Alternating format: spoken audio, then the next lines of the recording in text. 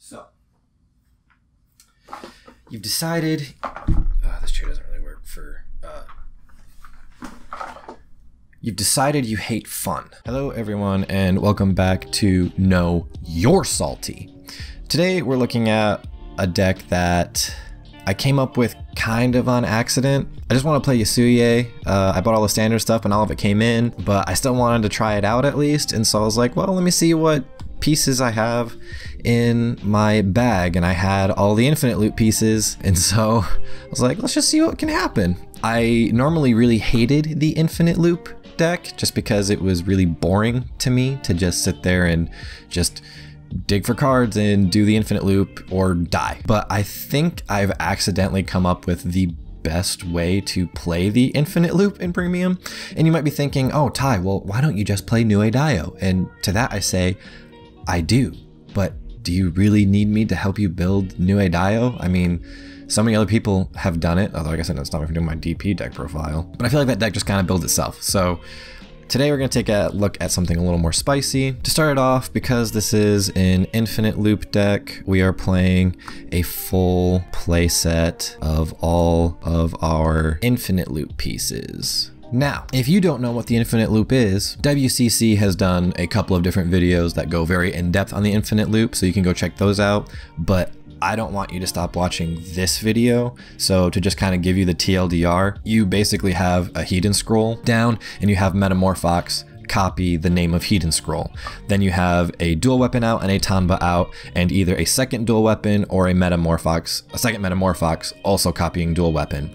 And then you just abuse Shadow Stitch, which triggers whenever your units don't hit. So you swing under with dual weapon, you use his skill to retire himself, choose the Metamorphox copying Hedon Scroll, call out a Hedon Scroll, then use the Hedon Scroll to target the other dual weapon or the Metamorphox copying dual weapon to call out 2 more dual weapon. And every time you don't hit, meanwhile, Tanba's putting the dual weapons back into the deck and back into the deck and getting bigger and bigger and bigger, and you just loop this over and over and over again. If you want more detail on that, like I said, WCC does a really good video on it, but these are our pieces. This is not the main goal anymore, thankfully. It can be. This is basically our Exodia win condition. If we get it, cool, but the way we built the deck is that we don't have to see it in order to have fun plays, which is why I'm really enjoying this deck right now. Next, we've got our playset of each of the new Yasui's. This, I feel like, patches up the 2 main weaknesses this deck had, in my opinion. The first one being losing our pieces to the drop zone or to damage and then healing them and then they're in the drop zone, or having to ride them and then soul blasting them and then you're just, oh, I'm out a piece and I can't get it back, or I can't search for it at least. That's fixed up with the new Yasuie because he calls from drop zone. So as long as you're able to get something to copy the name of what you need on board, you can call another one from drop zone. So that's really, really handy. The other main weakness this deck had was Hanali. You can't go with infinite attacks if Hanali's there limiting you to like 4, I think it was. Tenma just says goodbye to Hanali. You just make this like your second, whatever limit you have, you just make this one of those, and then you tuck Hanali back to the bottom of their deck, and then they'd have no more Hanali. You're good. It's really kind of stupid. I don't think people have really realized this yet, and probably because Nue-Dio is such a prominent Murakumo deck, and that's fine, but this is really fun, and I'm really enjoying this so far. Next, we have our grade 2s. I'm running a playset of the new Awazu and a playset of Sodehagi. Sodehagi is my kind of personal spice added to this deck that I'm really enjoying just because it makes for more and more interesting plays. And Awazu, I think, is just necessary regardless. This can be anything. This I don't think is negotiable. This basically makes it so that you're running 8 copies of any single card in your deck, and it's really handy to be able to call that out, turn them into whatever you need, and then start copying and cloning from there. But what's also really nice about him is that he keeps his original name. So if you need to get more than one piece, you can call down Awazu, have him copy something, then use a copying or cloning ability to copy a Wazu, and then do it again to get whatever other piece you need. And that's really, really handy. Sodehagi I really like just for multi-attacking purposes. He has a really nice interaction with one of our strides that I'll get into later. But like I said, it can be anything, but I'm really liking Sodehagi for some fun multi-attacking plays. Then we have our remaining grade 1s, 3 copies of Takahime and 2 copies of Siren Fox. These are another thing that can kind of be anything. I'm just liking these again for the multi-attacking plays. They both accomplish pretty much the same goal. Takahime is just better if you're going first and you're doing the standard Yasuie play where you re-ride Tenma from drop and then you can just copy and get more Tenma. It's really easy to build a board full of Tenma in this deck, especially if you're going first, and because dual weapon and Tanba are not GB1, you can do that going first and you can just get some really, really fun plays going, even going first. And that's what I really like. I really like decks in premium that don't care if they go first or second. They have a game plan either way. Siren Fox is better going second because mid-battle, you can counterblast, tuck it into soul, choose one of your rear guards, call out 2 more of them. Usually that's going to be like a Sodehagi or a Tenma, just to effectively board wipe your opponent or multi-attack them into oblivion. For the remainder of our triggers, we have your 4 draw PGs, 4 stride crits, 4 heals, and we have Goemon as the starter because he's the best starter in Murakumo. I'm running the stride crits because ideally I don't want to have to use Tenma to stride. I want to have Tenma on the board if at all possible, and I want to be putting them back into the deck with Tanba and then calling them back out because it is so good and so easy to abuse in this deck. Now I move on to our strides. Strides in the infinite loop deck are kind of funny because they almost don't really matter, especially if you're playing for just getting the infinite loop off. It doesn't really matter what they do, they just, as long as you're GB1, the infinite loop's gonna go off because it doesn't require Soul Blast or Counter Blast. But this deck is built to have other plays besides that. So we're running 1 copy of Shibaraku Buster. Never really go into this, but in this deck, your strides are basically a toolbox of just situational things. This basically calls out a copy of one of your rear guards and gives it drive checks. It's only for the first battle though. I just had to double check that because that'd be kind of broken with Sodehagi to just restand him and get more drive checks. It can be pretty good, especially with Tenma. There's a lot of Tenma abuse in this deck. Next, we've got 2 copies of Shibaraku Victor. Mainly just use this to try and find more pieces. He's basically Soul Blast 1, check top 7 for copies of cards you have on board or in drop zone, I think. Yeah, okay, I was right. I know my cards. Sort of. Like I said, just gets you pieces, doesn't really do much else than that. He does have an interesting effect where if he's face up in the G zone, Shadow Stitch, Soul Blast 1, call him to rear guard. So that can be kind of a fun play, but I never really end up using that either because I forget it's a thing or I just already have other plays on board that I'm doing. Next, we have 2 copies of Yasuie Goma. This is Goma, right? Not Genma. Oh, this is Genma.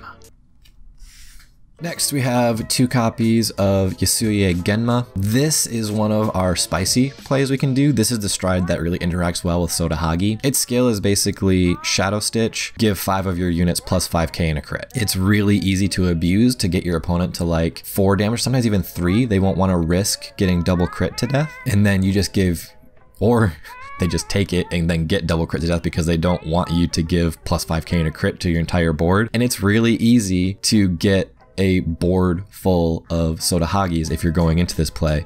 Just go, it's so fun to just stride into this and then go, oops, all Sodehagi, and then swing with 4 Sodehagi. Like each one goes off because you can copy one to have a 5th one. And so each Sodehagi is counterblast, tuck another Sodehagi to the bottom of the deck, restand them, give them plus 5. And then that's 8 attacks right there with a crit and power. And it's really good. And I really like having a play that I'm excited about in an infinite loop deck that isn't the infinite loop. I really like not having to rely on that one play, and this is one of my favorite things to do. He also has the skill to copy a card from your rear guard or drop zone. That can come in handy too. Sometimes you'll do that. I mostly like it for that multi-attacking with crits play. Next, we've got 2 copies of Yasuie Goma. Never really go into this. I like having the option though. He can create a board. Like if you've already stridden into Yasuie Goma or Genma, If you've already straightened into Genma, you can go into Goma and call out the 2 Genma to board. It's like a free way to build a board, essentially. And then he also has the Shadow Stitch skill that if something doesn't hit, you put cards to the bottom of your deck and draw a card.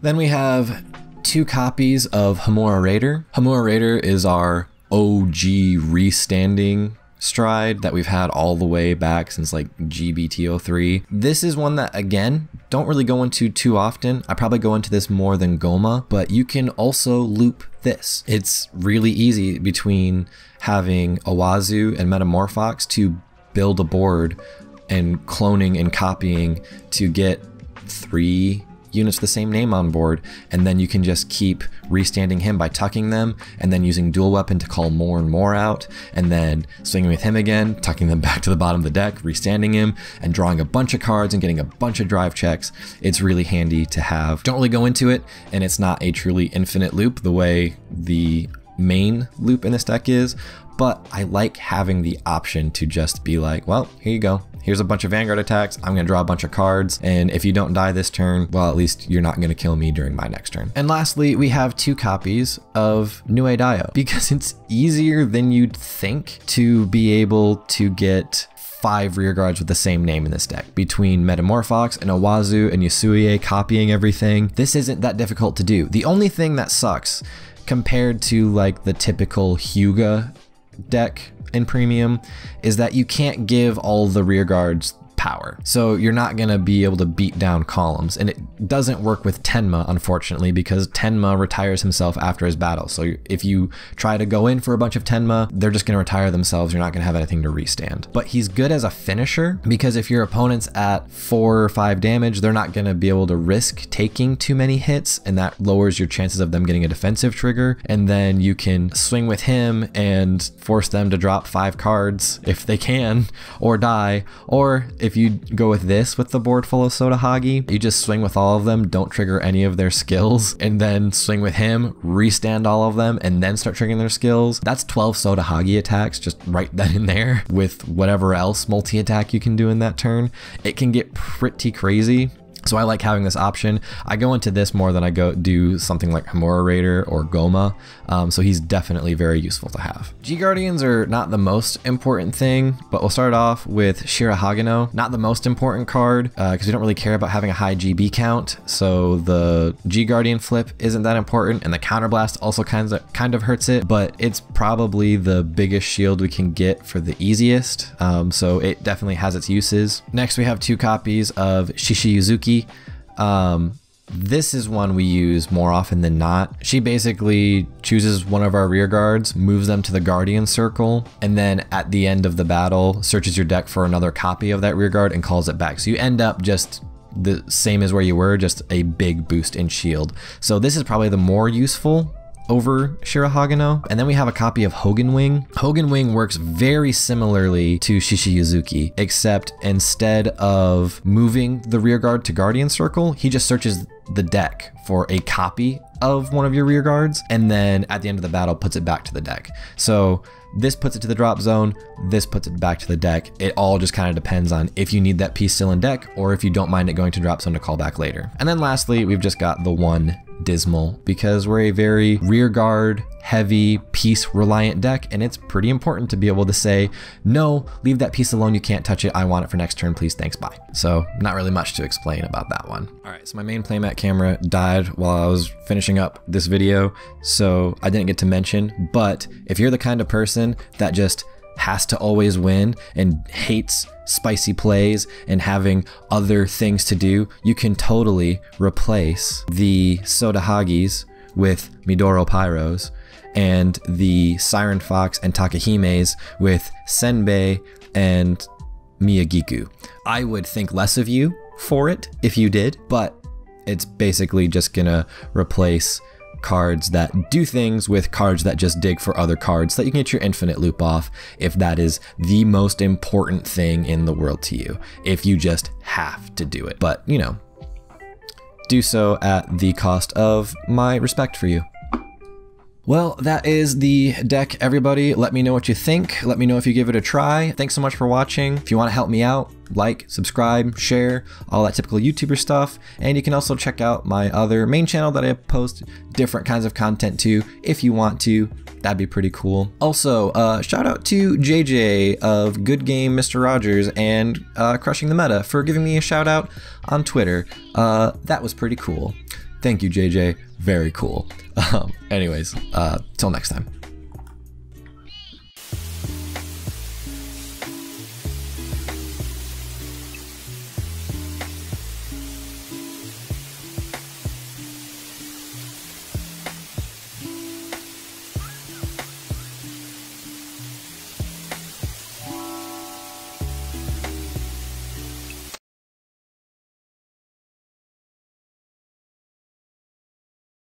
He's Soul Blast, check top 7, choose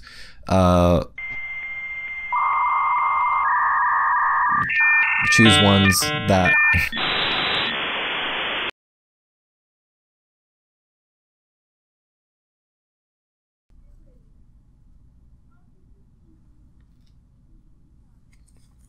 Hey, can you shut up?